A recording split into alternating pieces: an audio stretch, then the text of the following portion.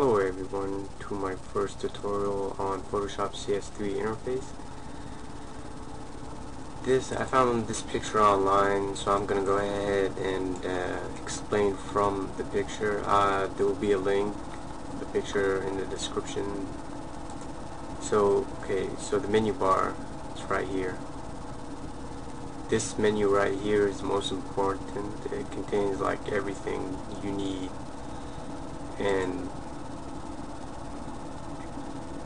you can add windows through window tab, and you have a lot of different options, filters and selection options, layer options, image options, and file options, and different edit options as well.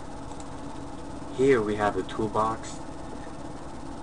Pretty straightforward. These are I'll say the standard toolbox for Photoshop. And this right here is the option bar. So this bar right here edits the information for the tool that you select from this box right here. So if we select any tool, it's going to have different information that we can change. So it's customizing the tool. And over here we have a whole bunch of different windows. Names really don't matter as long as you know where they are and what they do.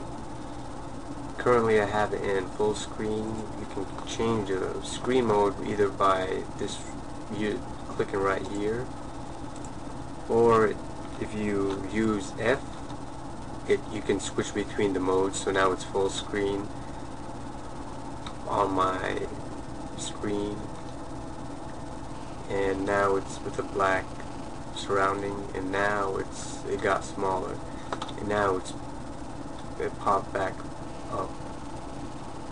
So if it was small, you can change the size right down here like any other window. And if you want to get to the shortcut menu, you can either right click. Yeah, right click works. Alright. So this is it for this video. Next video we're going to be talking about the magic tool and the marquee tools. In general, I may not go through all of them at once because I want to use them in application to show you guys how and what it's capable of doing and different things that can be done with the tool. So stay tuned.